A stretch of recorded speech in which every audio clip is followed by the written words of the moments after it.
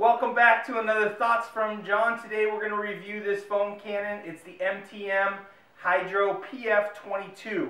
We want to show you how it works. We've been using it for about a year now, and we definitely want to give it a 2 thumbs up.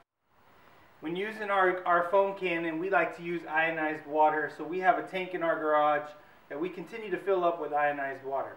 What you want to do is get yourself a good power washer so you could use your foam cannon. We're going to use our Honda power washer, which is 3100 psi. Our foam cannon allows up to 5000 psi. The first thing we're going to do is spray down our truck with ionized water to remove any loose dirt that is currently on the vehicle. The important thing to note here when rinsing your vehicle down is make sure you rinse from top to bottom to remove any loose dirt if possible. When using your foam cannon, be sure to spread the soap out evenly across the vehicle from top to bottom. What I'm demonstrating here is how thick the layer of soap on the vehicle is. The foam cannon has many capabilities. One, to shoot at a wide angle, and also to shoot at a skinny angle to get to those hard to reach areas. Do your best to foam your whole vehicle evenly from front to back. After spraying down your vehicle with your foam cannon, you want to let it sit for anywhere from 4 to 5 minutes. Let that loose dirt that's on your vehicle loosen up with the soap that you put on. A lot of people have the misconception that you shoot with the foam cannon, then you're done. Let it sit, spray it off, and you're done washing your car.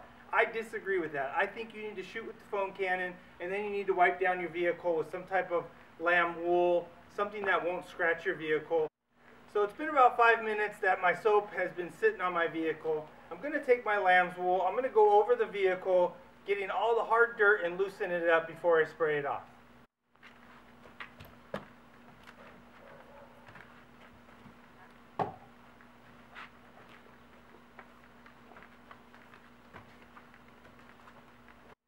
Alright, we just got done finishing washing down our vehicle. Now we're going to take the ionized water, spray off all the soap.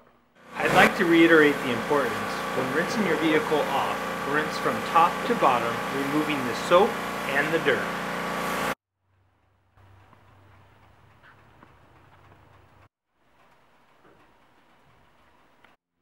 In conclusion, as we demonstrated how the MTM PF-2200 foam cannon works, we highly recommend it. It's very simple. Spray your truck down, throw the foam cannon on, take that lamb wool, wipe the vehicle down, spray it down, drive it around, let it dry, and you're good to go.